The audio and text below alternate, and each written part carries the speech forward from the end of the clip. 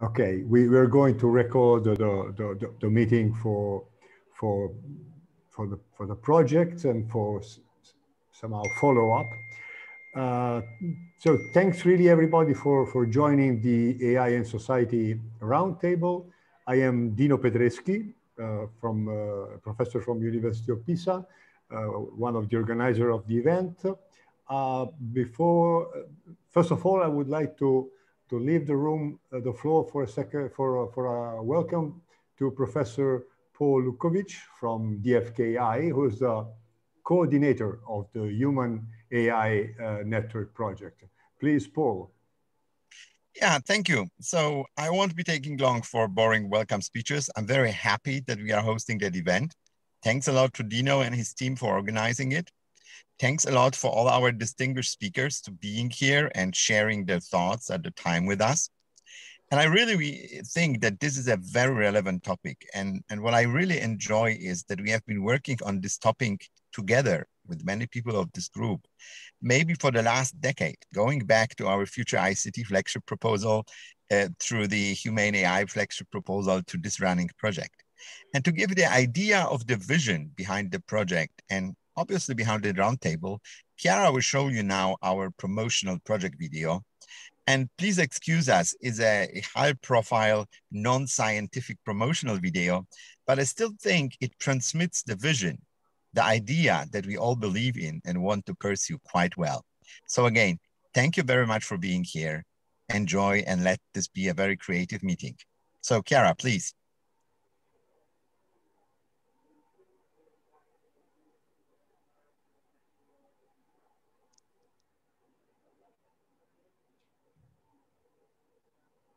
Crossroads.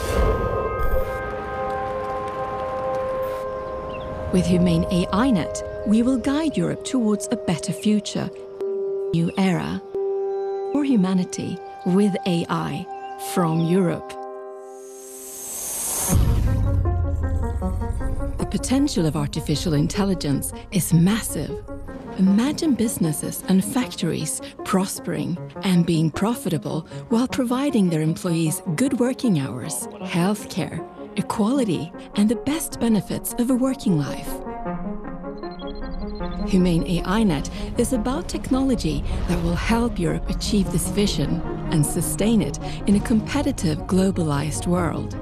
For people, for the planet, and for prosperity. What we really need to do is think about AI as a way of empowering human beings, making human beings better. A brighter future requires science. In Humane AI Net, we are working on science and innovations for humans. We will work to create AI that respects human autonomy, AI that is fair, transparent, and within the rule of law. AI that increases our abilities as workers, our insight as decision makers, our enjoyment as customers, and our well-being as individuals.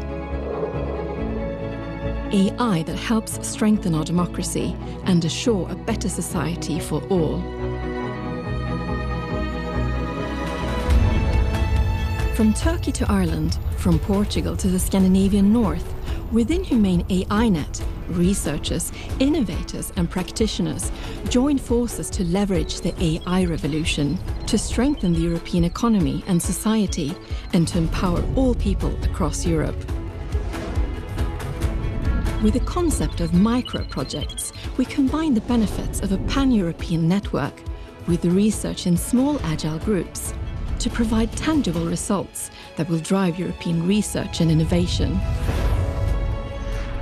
With the AI revolution in full swing, key industrial players are already engaged in Humane AI Net to build an innovation ecosystem where all companies, from small to big, can grow. What would be my dream is to really change the future to something we all want to live in.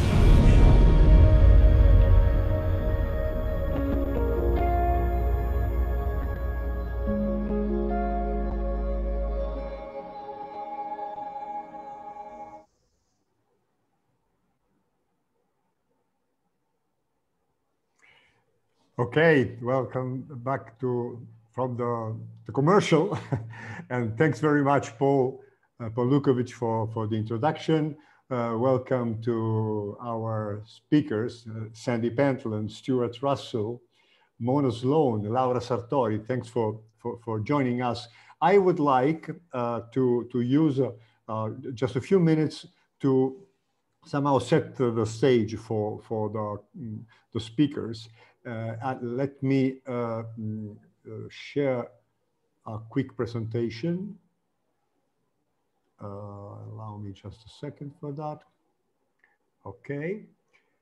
And I would simply like, in my, let's say, in my quality of the scientific coordinator for this social AI part of the Human AI Net, this broad project about human-centered AI, I would simply like to tell a few words why the social dimension of AI is emerging with such a strong take recently. And the point is that there are emerging increasingly complex socio-technical systems made of interacting people, algorithms, machine, that make very clear that we need to better study the social dimension of this hybrid systems.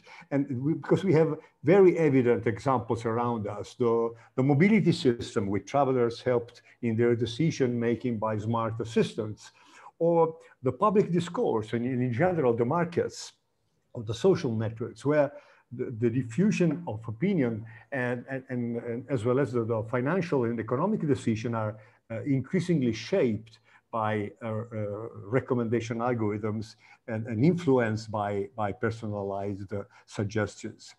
So what's the point here? What's the key issue, in my opinion?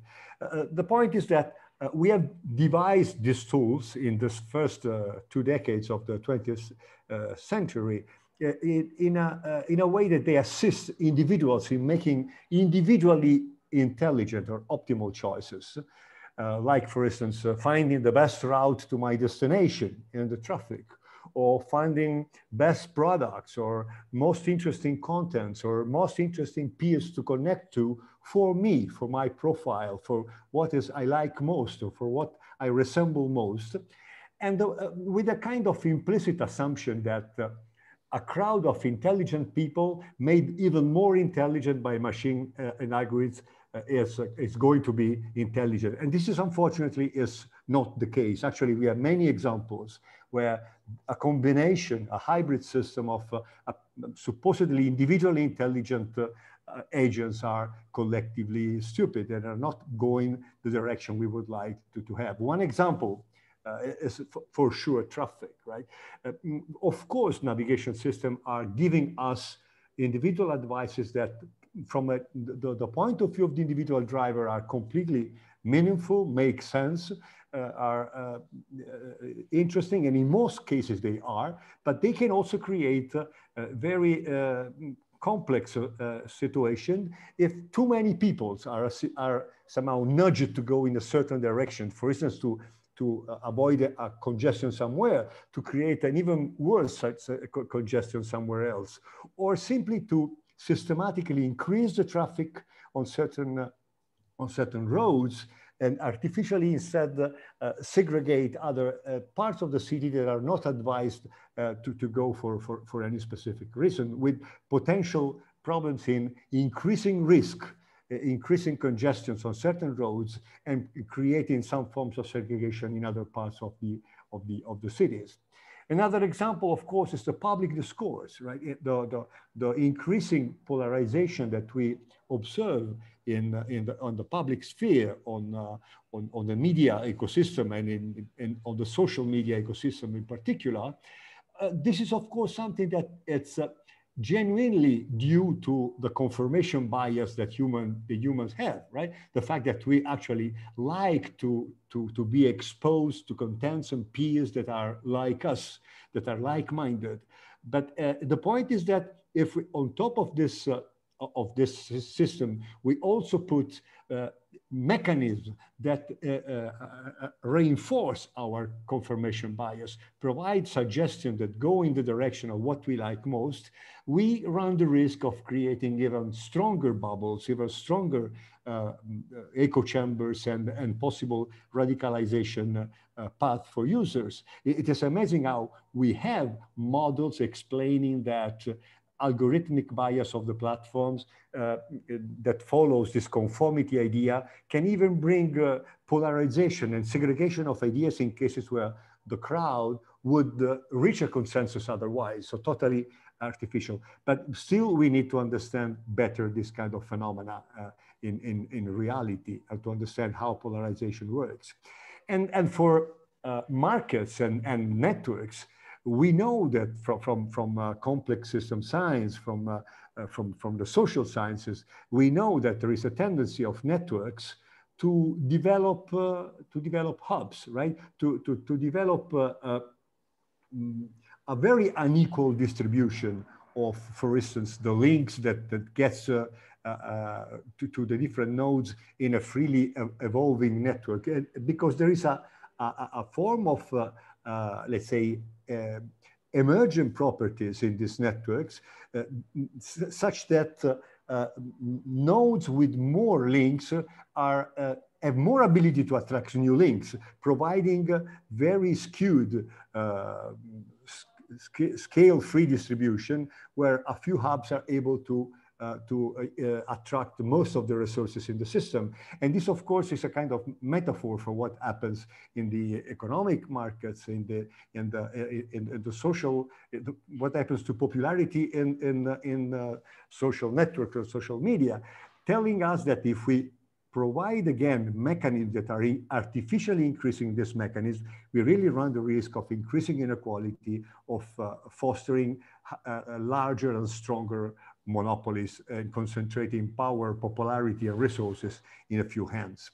So this is to say that the agenda, the scientific agenda that we have in front of us, is actually how to shape AI mechanism in a direction that, instead of going against us, it actually helps us not only at individual level, but also at a societal level, to pursue objectives that we strive for. How can we devise mechanisms that are able to push us towards sustainability, environmental sustainability, towards diversity and pluralism rather than polarization, to better justice and equality, and of course also a better care of common goods, because all these kind of examples I gave you today, like the traffic examples, are essentially coordination problems on top of a common good, which is the common road network and the transportation infrastructure. So essentially, how we can devise some gentler technology that can help us to find a richer, actually, human dimension, a more social aware human dimension, a better balance between individual and collective needs, a better balance between what we perceive as personal freedom and the freedom of our fellow citizens. This is essentially the key observation for today's conversation.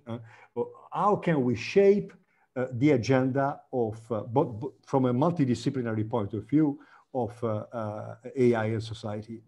What I really would like to that we have in the next 2.5 hours is a collective intelligence exercise toward trying to shape what are the technical research questions of social AI from different angles. We have not only AI experts with us, we also have network scientists, complexity science experts. We have social scientists, socioeconomic scientists. We would like somehow, what I really would like is that we try to be today an intelligent crowd, aiming for, building on this diversity of viewpoints to come up with some idea how to advance this area. the organization of the conversation is that now we have 4 fantastic fire starters. We don't have fire women or firemen, but we have actually the real fire starters, burning people that I really hope will challenge all of us with intellectual provocation from different angles. We have Sandy Pentland for MIT, one of the creator of Media Lab, a thinker, not only a tremendously impactful AI scientist. We have Laura Sartori, a sociologist that has a lot of things to tell us around the social implications of technologies and AI in particular. We have Stuart Russell, professor at UC Berkeley, mythical professor of artificial intelligence, the author of the standard textbook of the field, and the director of the Human Compatible AI Lab at Berkeley. And we have Mona Sloan, a researcher at NYU Responsible AI Institute, a leading international figure around the social impact of AI and digital technologies, with a focus on inequality and design, value-sensitive design of technology in society. So we will stay together with this 4 fire starters until 5. And then we will move in 4 breakout sessions from 5 to 6 p.m. You see the title that were selected are this 4: bias, inequality, polarization, and social good. Please spread after the plenary session in this 4 for an hour or so. Leave 10 minutes at the end before 6, before we meet again at 6 all together for a short restitution session where the mentors and rapporteurs from for the 4 breakouts will update us on the discussion that has happened in the 4 breakouts. So this is essentially what I wanted to say. Thanks a lot to all the participants to this exercise. Thanks to the people who helped me organize this: Chiara Boldrini, Letizia Milli, Laura Sartori. Thanks to the projects, to the twin projects of Human AI that are supporting this initiative. This is what I wanted to say. And it is now really my pleasure to leave the floor to the first fire starter, Sandy Pentland, Alex Sandy Pentland. Great, Sandy. Thank you. Let me do this. So I'm going to give a very sort of short fire starter, but it's interesting because what I'm going to do is I'm going to talk about formal models that have been verified with people in large-scale human experiments that give you a mathematical framework to be able to think about many of the things that Dino just talked about. And I run this initiative at MIT called Connection Science. I'm also on the board of directors of the UN's Sustainable Development Data and Accountability Board. And involved in many similar sorts of things. So the key observation is that social species, all social species, not just humans, do something called foraging. They exploit their environment, but they also explore. And there's this tension between exploration and exploitation. And the optimal way to do this is something called Thompson sampling. It's optimal in the sense of minimum regret. You look back and say, I did the best I could with the information I have. And it's a very simple strategy.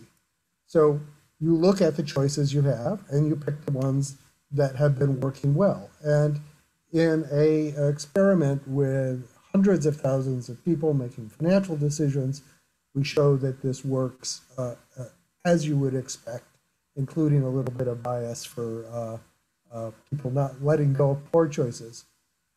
But this formula includes a prior probability also. So you say, what's the likelihood this works? But what's the prior probability also? And social species, including people, get this from social cues. They look at what other people do. So if that other person eats the blueberries and gets sick, then the prior on the blueberries goes down. If they do some investment, if they make some choice and it goes up, then the probability of you choosing that should go up. And in fact, that's exactly what people do, again, over hundreds of thousands of people in many different situations. And that produces mathematically a posterior, which is the optimal minimum regret way of choosing what to do. And what people do is they do a thing called probability matching, which is not just take the maximum, but spread your bets across things proportional to the probability. And we have a paper in Cognition, which is the leading cognitive science journal, showing that this is very precisely what people do. And it has many of the characteristics that we talk about, but provides a formal framework for understanding these. So Thompson sampling, sorry, this came in backwards. Thompson sampling gives you this minimum regret formula for collective intelligence, but it relies on having the social network information be an honest sample. And of course, marketing, technical means, all sorts of things can give rise to cascades, crashes, and panics. And many of the phenomena we see have come from this sort of thing where people are making what appear to be perfectly rational choices, but their social information is biased or wrong in some way. And examples of this sort of thing are in Bitcoin, in stock, in all sorts of political things. And the question is how can we prevent such extreme events? How can we do what Dina was talking about, is prevent dominant agents, these people that, and companies and things that control the discussion to such an extent that you no longer get collective intelligence. And we have just published a paper in the Proceedings of the National Academy of Science analyzing this formally for all attachment networks. So this is social media, but it's also financial media, it's also voting behavior, anything that is an attachment network, which generically is something where people use this social prior to help them make choices. And what we show mathematically is that the winner-take-all thing, these hubs, these disproportionate agents, are not something that has distinguishing features necessarily of themselves. It's a function of how they compare to the rest of the actors in the network. So if you have a network with certain characteristics, then you will not get these disproportionate actors. If you have a network with other characteristics, then you will. And this is just basic mathematics. This is not about human nature, but of course human nature is constrained by this basic reality. And the key insight here is that if you want to get rid of winner-take-all sorts of phenomena, things like Google or Facebook, the key is not to limit them necessarily. That's actually a very inefficient way to do it. It's to raise up the rest of the actors. So as a practical matter, that would mean, for instance, that Facebook and Google should not be allowed to buy small companies, because those are the things that have the high fitness and will eventually produce a competition. And again, this is not about politics or anything like that. This is just the math. And we have a way of measuring this that is mathematically sound. And the types of things that you can do in this, we have a paper in the Stanford Law Review about how to do this in the case of antitrust. You could limit the key is limiting the network power, the social power, so that the competition can be fair and throw up innovative new companies. So a bad example is you just put a threshold on the number of repetitions of any social media post. If you put a limit of, say, 100 repetitions on any post, you get rid of most of the fake news. That was an observation by David Lazar. But of course, you also get rid of propagation of good ideas, right? You make the good ideas propagate very slowly. So another way to do that is simply to empower other actors. And Dino mentioned that I have a new book called Building a New Economy, which talks about how we can do this and how we have done this in the cases of labor unions and other things, and gives a sort of outline for how to do this. So the key thing here is that the problem is not so much the winner take all, but that the rest of the network is not sufficiently fit to compete. And the winner take all tend to smash the young companies, the less powerful. And what that does is that allows them to have increased power. And that's where a lot of the things that we look at, collective stupidity versus collective intelligence, have their source. So I'll just stop there. Thank you very much, Sandy. Very clear message. I don't want to lose any time and would hand over now to the next speaker, who's Laura Sartori. Laura, yes. The floor is yours. Yes, thanks.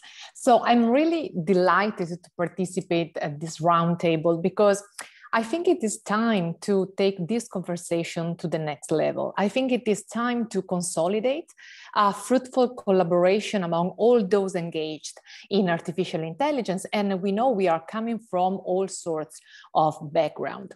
And as Dino asked before, how do we shape the agenda? And I'll start with two examples and finish with the two final take-home messages with some questions that try to fire the discussion in the roundtable. So the first example is about the job market, both in hiring and internal progressions. And as you may know, one famous example dates back to some years ago when Amazon decided to delegate much of the HR to some AI systems. And the decision was shortly overturned when it was discovered that men were being hired in advance much more than women. And for the first time, the gender bias in data hit and startled the scientific community. But today, more than half of the HR in industry are using predictive algorithms to make hiring choices. And the second example is about mortgages and consumer credit. Recent work by Laura Blattner and Scott Nelson shows that differences in mortgage approval between minority and majority groups is not just down to bias, as we know, but also to noise in data. That means lack of precision. And the novelty that I want to underline here is that minorities and low-income groups have less data in their credit histories and files. So we can go on and on with examples in college applications or food stamps or welfare services allocation. But the point is, why does it happen? And the short answer is social phenomena are complex, okay. Society is baked with multiple structures of inequalities, and we often forget that. And I want to draw attention especially to one word, that is intersectionality, because I think that intersectionality is a key feature of social phenomena that usually is oversimplified.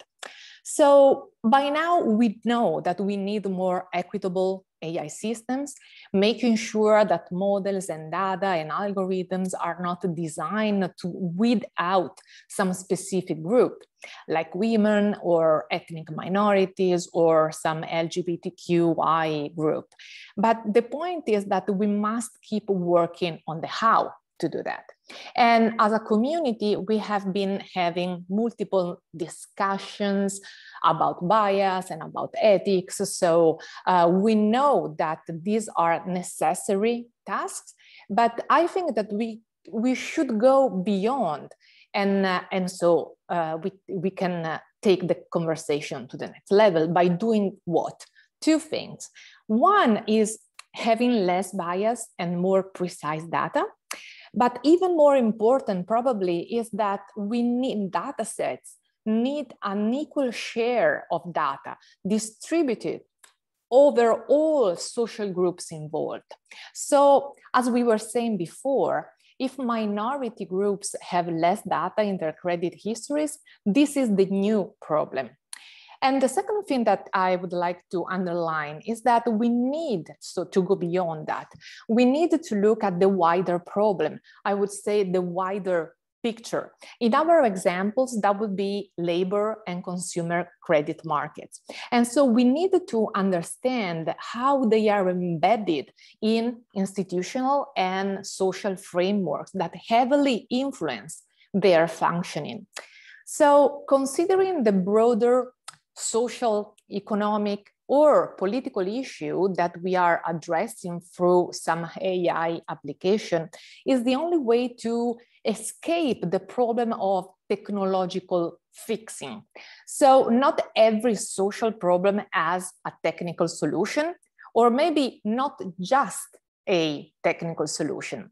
And this is because what I said just 2 minutes ago, that means it is because of the inequality, intersectionality, and complexity that makes society what it is. Technology can automate existing inequalities, and actually it has already had. AI could become the next inequality engine, and we need to remember that to try to avoid it. As a sociologist, the first take-home message is the following. Only an integrated, multidisciplinary AI community could go beyond the solutionism approach that treats social phenomena as in need for a technical solution. And social sciences should strongly participate into this conversation. And just want to remember that science and technology are usually incremental in nature, while social sciences could be radical in their capacity of reimagining technology and its future applications. And this is the only way to counterbalance the potential for automating inequalities. So my question to you are, how do we design future AI systems that reflect the intersectionality and the overlapping structures of inequalities of the real world? How could AI design limit the Matthew effect? How do we grow as a community this kind of integrated community? So I want to move to the second point, and to do that, I want to cite Kate Crawford, that many of you for sure know, that has just published a book titled Atlas of AI. And I want to cite her by saying that AI is neither artificial nor intelligent. It's not artificial because it is made by man with natural resources. And it's not intelligent, although it seems so, because it seems to be autonomous, but actually it requires people. It requires people in charge of performing tasks. For example, labeling data. And here I would like to remind the book by Mary L. Gray that well described the underworld of the ghost workers. So the point is that AI is not immaterial. AI is made of structures of production, is made of materialities that we cannot overlook. It is made of labor processes, classificatory logics. It is made, above all, probably of power structure that we need to contemplate and integrate to really finalize AI for the social good. And so the second take-home message is that if we really want to look and analyze the impact, the implication of AI on society, we need to start thinking the process all over, starting from the very beginning, when you can have the most impact on people's behaviors and attitudes, not after. So it's a kind of redesigning it, not only fixing it. And on this last point, my question to you and for the roundtables are, who benefit or who does not benefit by the extensive use of AI systems? How do we better reflect the social complexity of the real world? And really, my last words are a sort of call for diversity. How can we make the whole process more diverse in design, in development, and in use? So I stop here and leave the floor to the next speaker. Thanks, Laura. The questions are clear, and I would swiftly go through with the next speaker. That's Stuart. Stuart Russell, please, the floor is yours. Thanks for being with us. Thank you very much, Dino. So I thoroughly agree with the remarks of the previous two speakers. I want to offer maybe a slightly different view or a complementary view about how we think about AI systems. So we all know that things have not been going all that well recently. Despite rapid advances in the technology, the public seems to becoming less and less enchanted with AI. So I take it that this question from Forbes is a rhetorical question. We have the rise of disinformation and fake news, which is partly powered by AI. We have increasingly creepy impersonation of human beings, both visually and voice. We have, it appears now, AI systems that are actually deciding to kill human beings. We worry about the replacement of humans in employment. And we have a sort of rolling disaster with social media. So let's look at this social media catastrophe. And there are many different lenses on what's going on, but here's one, which is that the social media platforms want to maximize some objective. So they write algorithms that maximize click-through or engagement, or more recently, some measure of community well-being, which is a thinly disguised version of click-through. And I think, just to give them the benefit of the doubt, that originally they expected the algorithms to learn what it is that people want to look at. And so they don't keep sending people things they don't want to look at. But these are very, very powerful algorithms. They have more control over what human beings see and read and learn about than any dictator in history. And they've been written with exactly zero regulation and zero understanding of the effect that they were going to have. And the algorithms don't learn what people want. In fact, what they learn to do is to modify people to be more predictable, because that way, like any reward maximizing system, they're going to generate more reward in the long term if they change people so that they can predict their click behavior better. And so that's what they've done. And that seems, I think, to be pushing people towards extremes where they will consume the red meat that the algorithms are then going to send them, and that entire industries have sprung up to supply. And in fact, if you think about it, even though these are very, very simple learning algorithms, if we improved the AI, we would have a much bigger catastrophe on our hands, because they would be much better at manipulating people.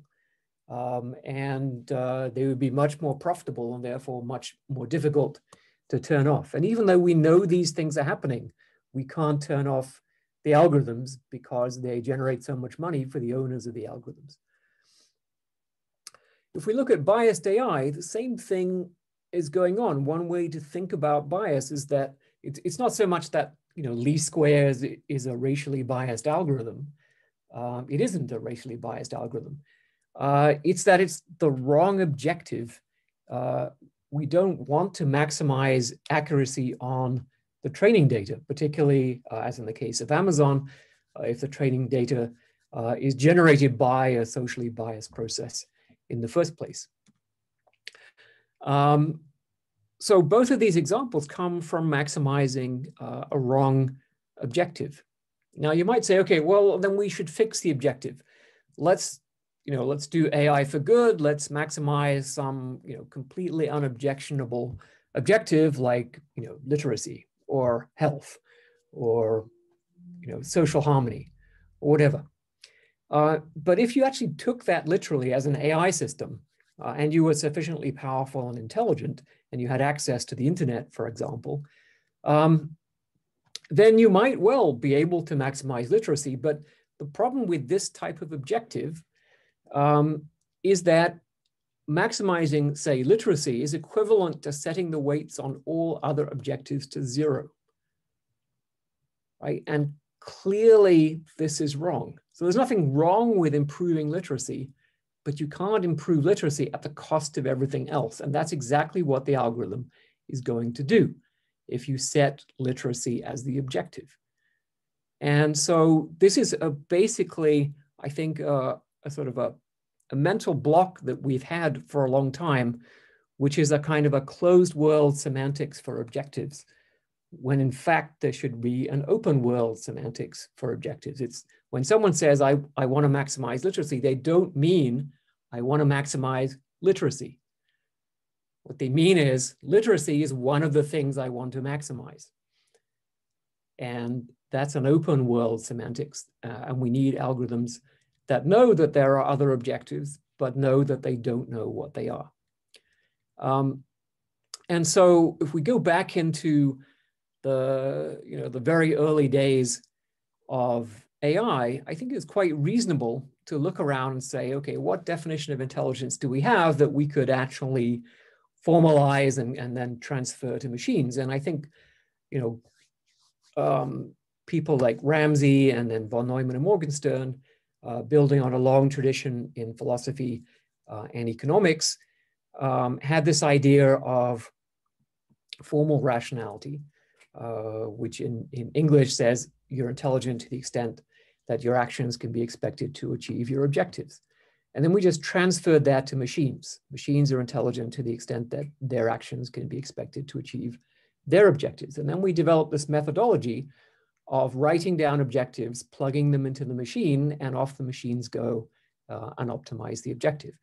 And this is where things go wrong, because we don't know how to write down objectives completely and correctly, right? We have objectives, we have preferences about the future, but it's extremely difficult to write them down correctly. So what we want is machines whose actions can be expected to achieve our objectives, which are objectives that are in us and not in the machines. So this is what we want. This is a more difficult problem than the standard problem of AI, but it's actually the one we want to solve, and it turns out to be, I think, solvable. And it leads to a framework that I've been calling assistance games. So here's a simple one with one human, one machine. So the human has some preferences about the future, and the machine has to satisfy them, but it doesn't know what they are. And this turns out to be a well-formulated mathematical problem that the machine can solve. And when it solves it, it produces behaviors that the classical optimizing algorithm doesn't produce.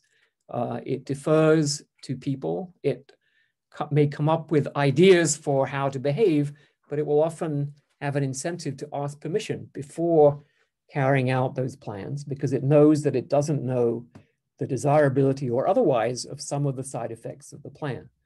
And in the extreme case, it will allow itself to be switched off, whereas the classical optimizer would actually prevent itself from being switched off so that it can optimize the objective. So lots of interesting behaviors come out, and there's tons of research to do on how to solve these assistance games.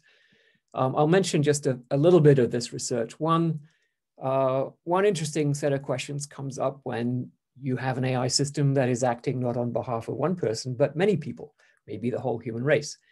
And this is, of course, the same kind of problem that social scientists and moral philosophers have been struggling with for thousands of years. How do we aggregate human preferences? So there are some analytical results, and Harsanyi, for example, showed in his social aggregation theorem that every Pareto optimal policy, meaning every policy that isn't strictly or sometimes weakly dominated by some other policy, optimizes a linear combination of the preferences of the individuals. And then he argues, basically by symmetry or fairness, that the weights in that linear combination should all be the same. And that leads to what he calls preference utilitarianism. But this theorem assumes that all the individuals share a common prior belief about the future.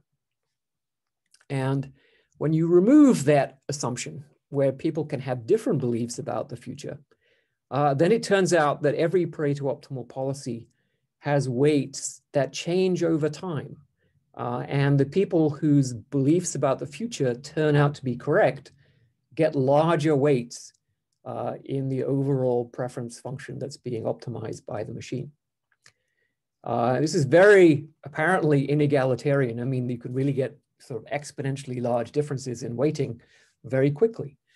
Now, why is this weird looking kind of policy Pareto optimal?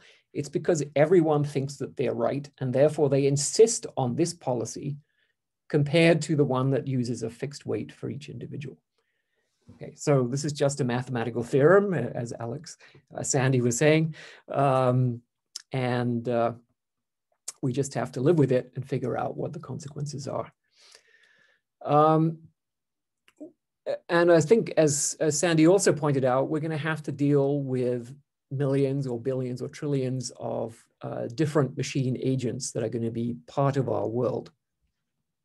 And how do we ensure or coordination, how do we avoid coordination failures? So even if they all are designed according to the principles of maximizing human benefit, there are still potentially coordination issues, unless one corporation designs them all and they essentially operate as a huge shared memory machine, which is very unlikely to happen. So how do we get them to coordinate? So one approach that my colleague Andrew Critch has been proposing is called open source game theory. So that means game theory where everyone can read the code of all the other agents. And then use that ability to prove properties about each other that in some cases will allow zero-shot coordination. So you don't have to play iterative games or converge to coordination. You can actually prove things. And so one interesting theorem that we've shown, which might be surprising, is if you write an agent, let's say you're doing Prisoner's Dilemma, an agent that says, I'm going to defect unless I can prove that you're going to cooperate with me, right? That sounds extremely vicious, right? That agent actually is a nicer agent than the one that says, I'm going to cooperate with you unless I can prove that you're going to defect, right? You might think that that's a nice agent, but actually it turns out not to be. And the defect unless proof of cooperation will end up cooperating with other copies of itself, with other copies of the other agent, whereas the cooperate unless proof of defection won't end up doing that and will defect in a larger set of cases. So there's lots of work to do there. It's really interesting. We know we can actually do it without direct access to the code. We can use the techniques of proof carrying code so that people can keep their code secret as long as they have proofs of the properties that their programs satisfy. So let me wrap up by saying that I think it's reasonable to propose that it's rational for humanity to build machines that solve assistance games, right? These are the machines that it is rational for us to deploy. Not easy to figure out exactly what that's going to look like, and it brings in all the socio-technical questions that Laura and Sandy mentioned. But the implication is that that's what we should build. And we as AI researchers should actually avoid the temptation to build in our own moral values. So let me give you a simple example of that, right? I had a big argument in another forum with Rich Sutton, who was arguing that we should actually give much more weight to the well-being of animals than we do.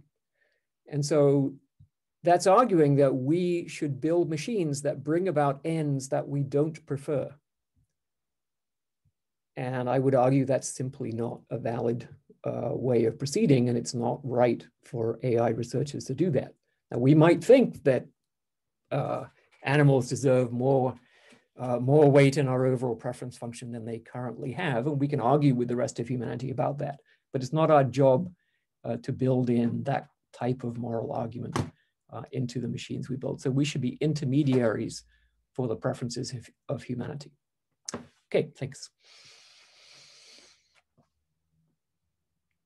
Thank you, Stuart, very much. Actually, I had a slide in my deck that I decided not to show, that is precisely about what the Turing tests for intelligence should look like today. And actually, I use a very similar wording to yours. The system is intelligent, and the AI system is intelligent to the measure it allows us to be more intelligent to solve tasks at which we are not good in solving. Which is very much in the spirit of your contribution. Thanks a lot.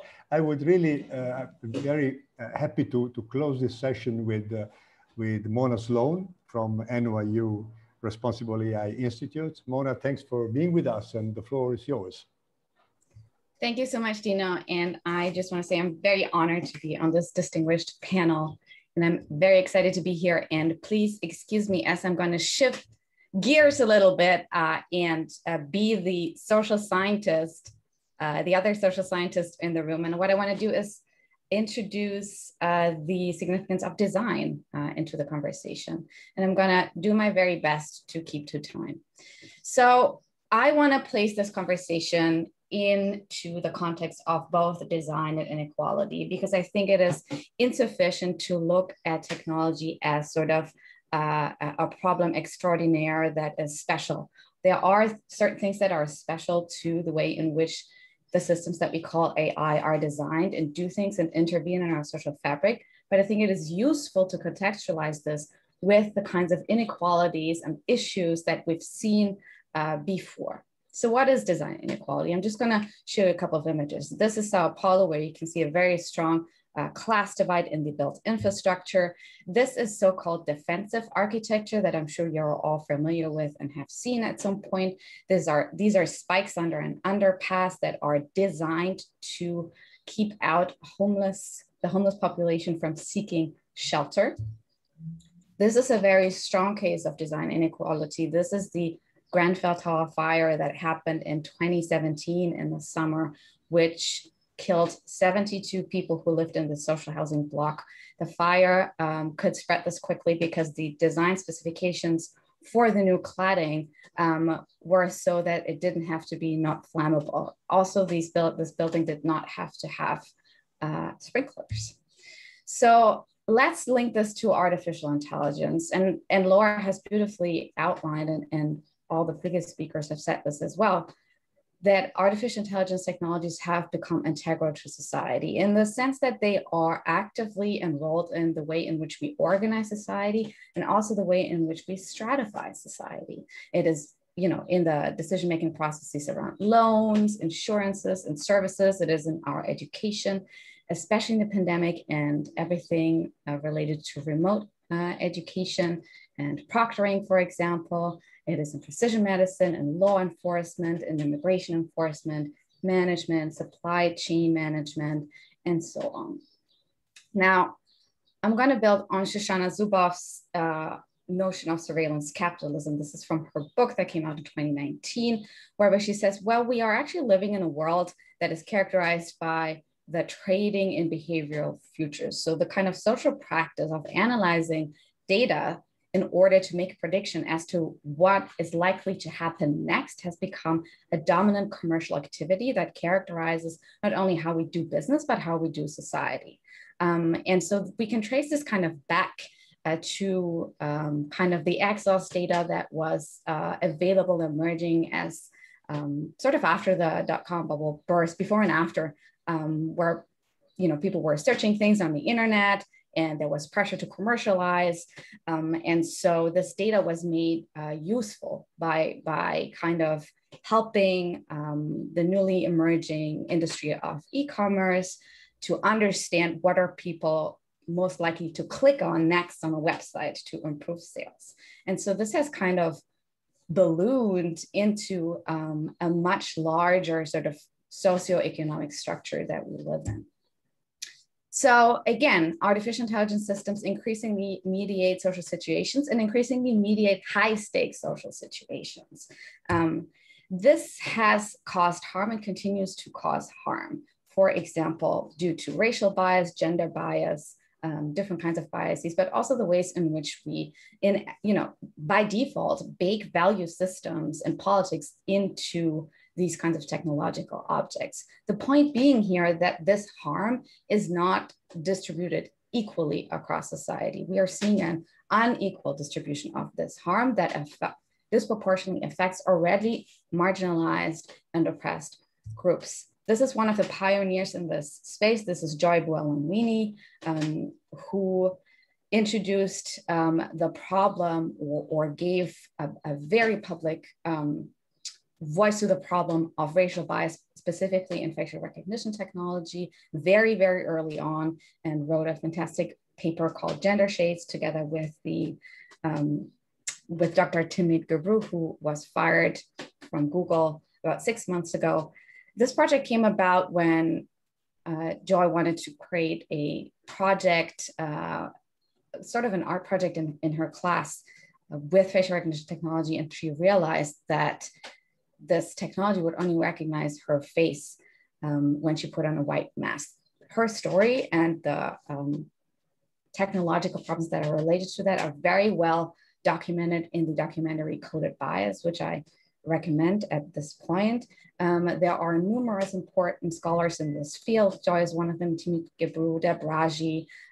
There are many people who are doing very important work in this space. So it is fair to say that we're seeing a sort of stratification of this harm across the well-known fault lines of race. This is a paper that the technical folks in the audience are surely familiar with. This is the predictive inequity and object detection paper, which essentially says, well, people with darker skin tones are less likely to be detected by some of the systems that are included in sensors for autonomous vehicles. This is another well-known paper which talks about gender bias in large language corpora. And this is very important work by Virginia Eubanks, which talks about less of the design of these technologies, but more so the deployment of these systems in the welfare state. And she has coined the term the digital poorhouse. And she describes how actually the deployment of automated decision-making systems or systems that support decision-making in public agencies in the context of already strapped resources and growing workloads, which by the way, we're going to see more of coming out of the pandemic, actually vastly exacerbates class inequality in the United States. So let's loop this back to design inequality. Essentially, the idea of design inequality looks at design as a way of making society, including technology design, and really looks at how this is entangled with social inequalities across many different domains, and I being one of them. What is important here and what I really want to push is that the view that both design and inequalities are both superstructures that work at a sort of macro level, similar to what Shoshana Zuboff has observed in terms of surveillance capitalism, but there are also micro practices that happen in our everyday life that we are kind of creating and recreating in our everyday life. And these practices are about creativity, they are about power, they are about expertise, and they can both exacerbate or at least maintain these inequities, but they can also challenge them in different ways. So we need to understand power in this context, right? And design has a particular power in and of itself. It is all about shaping knowledge, shaping relationships, communities, beliefs, experiences, identities. These can then shape policies. They can, for example, shape the distribution of funds, which shapes research, and so we go. And designers really have very powerful positions. And Stuart just spoke about that earlier in terms of the technologies that are working on what we call AI systems. Design always is about seeking to influence behavior. That is what it is about. Design, by design, is about influencing the course of events. And so therefore it is always a powerful activity or social practice.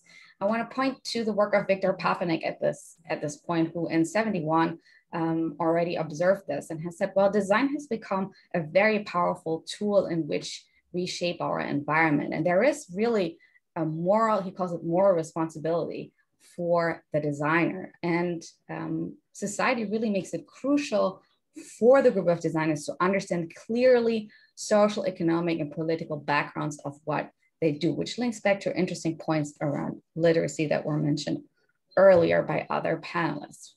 Now, we've seen all these kind of issues emerge around bias, particularly in the context of artificial intelligence. What comes to the rescue, or has come to the rescue, is ethics. And we've seen ethics pop up everywhere. Ethical AI was kind of the top technology trend in 2018. We've seen ethics boards emerge. We've also seen them implode. We've seen a huge sort of issue around ethics as smoke screening, particularly in the context of interdisciplinary research on issues around the social impact of AI systems. This has been picked up by the show Silicon Valley. If you don't know it and you're interested in the tech space, I recommend you watch it, where they introduced and made fun of tethics, which is exactly that phenomenon. And so what is fair to say is that what we've seen in the past very often, that there is a policy approach of ethics that seeks to influence the individualized behavior of, or individual behavior of technology designers, or there's a technology approach whereby we kind of try to create a moral machine that makes the right decision on our behalf. What that can exclude is a view for the social problem that underpins this. And I would say this, of course, I'm a sociologist. So I want to leave you with a few sort of thoughts or provocations.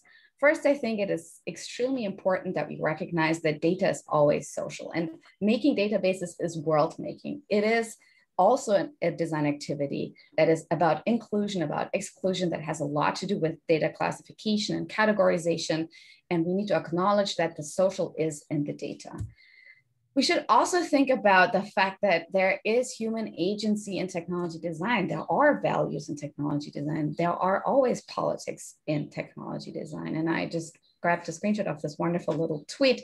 Software isn't eating the world, humans are eating the world, and software is just the cutlery, which I think illustrates this quite nicely. Laura spoke about intersectional inequality, and I just want to underline that. The notion that we are actually not dealing with single category issues, but that we are dealing with a social world, and that the social world is made up of individuals who all have multiple identities, is extremely important. What is also extremely important to acknowledge is that when we say intersectionality and we use it in its original sort of notion that was developed by Kimberly Crenshaw and Patricia Hill Collins, then we must acknowledge that we are shifting focus onto lived experience. So intersectionality is about centering the lived experience of those who are experiencing the interlocking systems of privilege and oppression. So we need to take that seriously when we think about design. So we're kind of coming full loop here. How can we bring in lived experience expertise as part of taking intersectionality seriously? And this is the last one. This is a fairly new one, which kind of points to the closing point I'm going to make in just a second. I think we need to talk about socio-technical, historical, and ecological literacies. So when we acknowledge the power of designers, and we acknowledge that we need to integrate lived experiences, and we kind of need to change how we play the game in a way, then we also need to acknowledge that actually there are always histories to the way in which we do things. There are histories to social practices. There is the looming threat, or the existing threat, of the climate emergency. Today in New York City, it's 36 degrees. these are things we can no longer ignore. And when we need to develop a more holistic view, the reason why I am including this little screenshot, this is a note from a student that I got recently, who said, well, I completely changed how I think about my practice or my future career as a civil engineer. And I really value that I can think about it holistically and I can make a difference. That is all to say that the next generation is really ready for this kind of work. And as the older ones, we need to make sure we put the infrastructure in place to facilitate and reward that with careers, for example. So to close, I think it is very much needed that we focus on social practice as a way of bringing all of these conversations together. And I just want to quote Lucy Setchman here, who is a very well-known anthropologist who has done important work on technology design for a very long time, who says we need to reclaim the keyword design, to refashion it. We need to do that deliberately with an eye to the tensions inherent in articulating projects in transformational change as small d design without reducing the supremacy of design with the initial capital letter. So she's speaking to power here. The reason why this is important to do this through practice, and I'm just going to geek out for just a second more, is that when we think about practice, we are allowing ourselves to look at how things are made up that we do. Social practices, whether they are driving, whether they are exercising, cooking, or designing a technology, are all made up of meanings, of materialities, and competencies. And so all of these have a history and they are continually emerging, which is a very interesting observation in the context of deep learning, but that's probably sort of a sidebar conversation. The reason why a car looks the way it does is because it is a continuation of the design of a horse carriage. The reason why some technologies used in the hiring funnel, and again, Laura spoke about this earlier, for example, those that analyze microexpressions or speech to predict things like personality, skill, and job fit. And actually, Alex, this relates to stability. The reason why they are deeply discriminatory, or at least can be, is, for example, for people with disabilities, is because they are at their core based on a eugenicist belief system. And in order to get at that, we need to think about ethics in practice. We need to think about how to take practice seriously and to develop these kinds of literacies that we spoke about. And I think fora like these are extremely important for that. I'm very grateful to be here today. And this is where I'm going to close. Thank you very much. Thank you, Mona. Thank you really very much to you and to Laura and to Stuart and Sandy for this fantastic array. We are only a few minutes late, which are actually well worth it. And now it's the time to split up in the breakout.